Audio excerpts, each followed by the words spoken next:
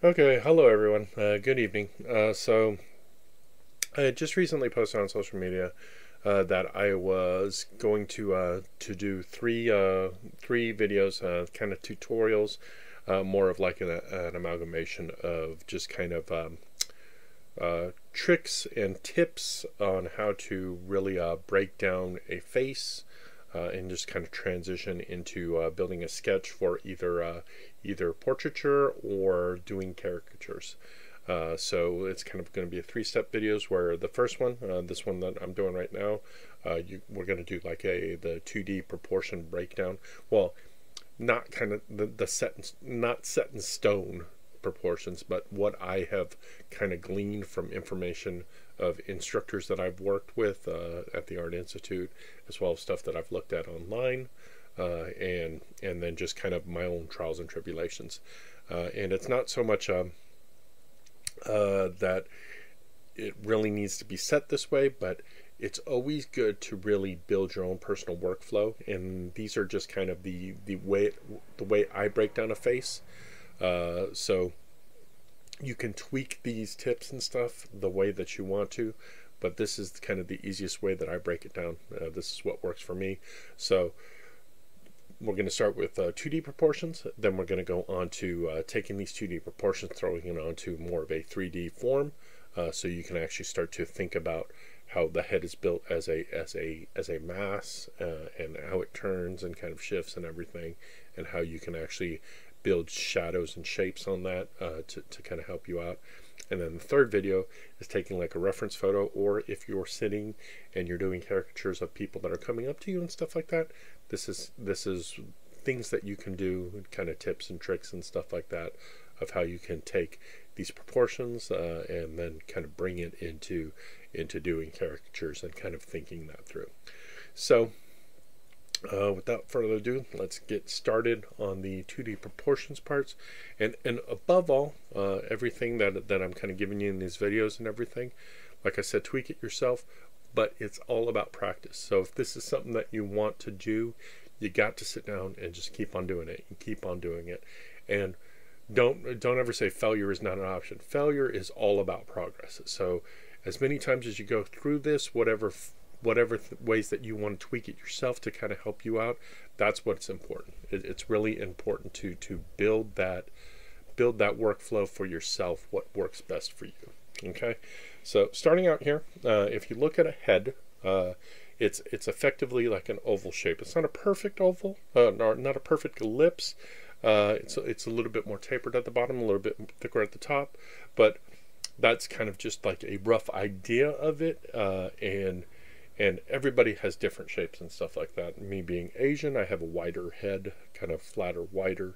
But building that base oval is definitely the way to start. So let's put down a base oval, okay? And then take that base oval and you're going to cut it in half vertically, okay? You're going to come straight through and you're going to cut it vertically. And then the bottom half of that, you're going to cut it vertically, like you're going to bisect it, go straight in the middle again, and you're going to cut that vertically. And then that bottom fourth now, you're also going to take that and you're going to split that in half. And the importance of doing that first line goes through the center of the eyes, roughly. The second line goes through the base of the nose, and then the third line goes through the middle of the lips. Okay, and then we're also going to cut it horizontally. Okay, we're going to cut it right through the middle horizontally. And then in doing that, we go back to that baseline that goes through the eyes, and then you're going to cut each half of that horizontally again. And then the reason that we have that, because just kind of, if somebody's giving you a deadpan stare, the way I look at it, that's where your pupils would be, like the center of your eyes would be, if they're just giving you that deadpan stare. And that's just kind of a very rough setup for that. But once you have those pupils set up, you can kind of build an eye around it. And like I said, this is very rough, so don't assume that this is the perfect face, but it's a way to kind of start out. And you can go in further with that to kind of taper it in, because these two corners right here is what you're going to actually bring down to build your nose, okay? Because if you actually look at the corner of your eyes, it usually comes down to your nostrils right there, and it kind of builds that out. So where these connect down here, when you're coming down vertically from the corner of the eyes, you're going to center it around where the midline crosses with the base of the nose line, and you're going to make a little oval there because that's going to build the base of your nose right there. Okay? And then for that next line, this is where the inner part of the mouth is. If you have pursed lips and you're just kind of closing your mouth, that's where the interior of the lips is. And then if you come down, that top lip comes out, bottom lip is rounded right there. So the top lip is going to be a little bit smaller than the bottom lip. And then for that bottom lip, again around the center, you're going to create another oval. Now you can go the same size as the nose, or you can go a little bit smaller, a little bit bigger, just depending if you feel that the lip is thicker than the wide nose, or thinner, just dependent. Just kind of look at the form and shapes of the lips compared to the nose, because with that bottom oval, if you go to the base of it to create that bottom lip, to really create that form, you're just going to kind of shade underneath that line. So that will give you the effect of the lip. And then making a little dip for the top lip, you can give some shadow too, and that will create that top lip there for you. Now, underneath the lip, you can actually make another oval that's going to create the chin. And this can go past the base of your overall oval for your head.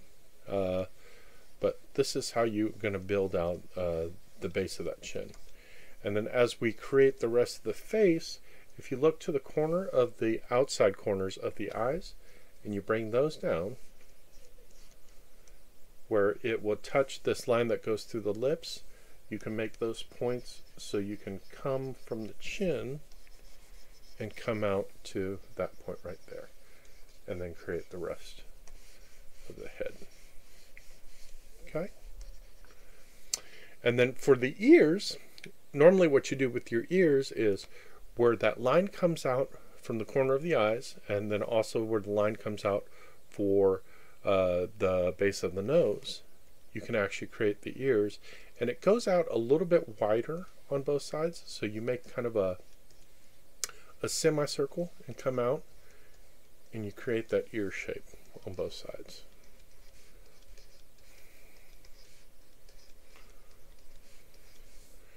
And then on the underside here, the way that we can create the neck is going from the center of the eyes, come straight down, and you can make the form of the neck. Now, dependent if your person's a little bit thinner, you can make the neck a little bit thinner. If the person's more heavy set, you can make it thicker. And it's all just kind of tweaking to make those adjustments. Now, the other proportion we can talk about is on the top of the head. I have a receding hairline, so my widow's peak isn't where it used to be. But on the top of that head, if you half split it on the top, that point right there, that's where your widow peak would sit.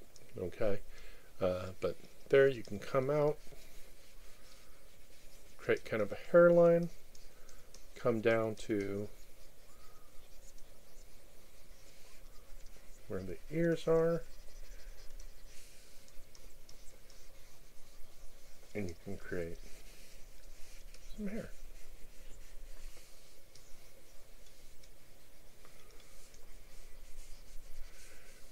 And now we won't really focus on shadowing, but obviously if you take this base and you start putting some shading into it, you can actually start to give the face some form.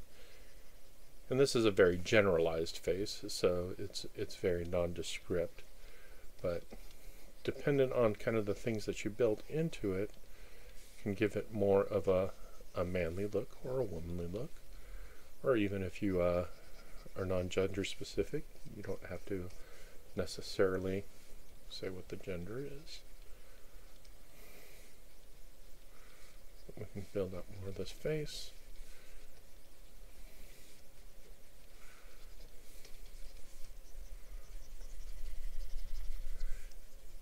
And if you don't do the shading, I mean, that will keep it from actually having form, and then it will still feel very flat. But the more shading that you put into something, it actually gives it more volume, and it gives it more proportion, and it starts to feel like a real person. And then the other thing that we can put in there is, of course, eyebrows. And now, just depending on if you want thin eyebrows or if you want bushy eyebrows, you just kind of think about like the person that you're trying to create and make your eyebrows appropriately.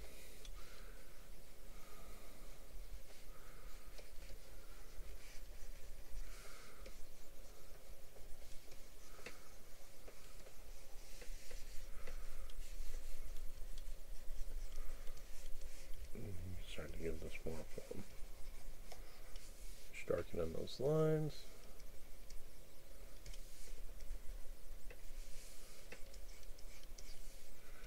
But that's kind of like the basis.